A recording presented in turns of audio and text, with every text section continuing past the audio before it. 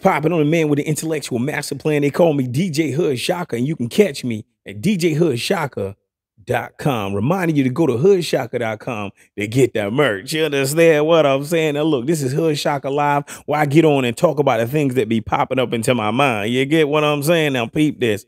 I just saw Israel Adesanya for UFC 263. You understand what I'm saying? Pow. Peep this, man. Man, shouts out to Israel Adesanya, the style bender. Look, man, this dude be doing his thing for real, for real. He has become a YouTube sensation. I am a giant UFC fan, of course, but I am an even larger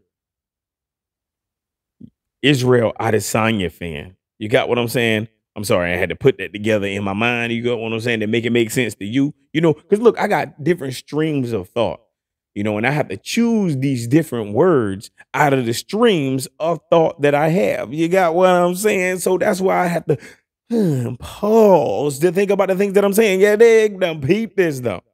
Israel Adesanya in this episode that I was just looking at, you know, he was getting a test, and they stuck this thing in his person nose, and dude was just coughing and stuff like, whew, man, I don't want to get that type of test. You understand what I'm saying? But this is what I was just thinking. I'm like, what if the test, the cotton swab or the thing that what if that's contaminated and it has something on it?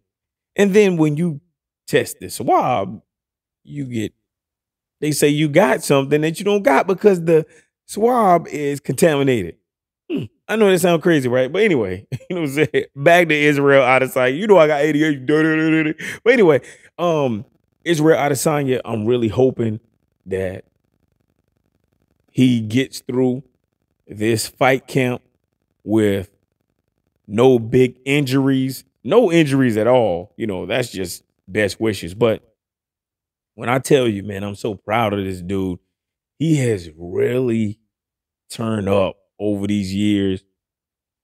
You have not seen any type of negative publicity attached to him, you know, besides the regular stuff, but nothing crazy, no real scandals, nothing, just crazy, you know. So I really appreciate the fact that he is focused in this sport. He's taking advantage of the light that he has that is shined on him. He's really taking advantage of this moment. I'm telling you, I want to advise you to take advantage of all moments. You got what I'm saying? Look, as soon as you get that light on you, I want you to take advantage of that moment. You get what I'm saying? But look, this is Hood Shaka Live. I had to salute Israel Adesanya for UFC 263. I think that's the number. If I'm wrong about the number, which I'm almost certain that that's the number. If not, though, it's okay. I am a human. I make mistakes. And look, if you are a UFC fan, let me know. You feel me? I'm saying this is, you know, just let me know. You know what I'm saying? Look, who's your favorite UFC star? I'm saying you can answer that, right? Oh, you can?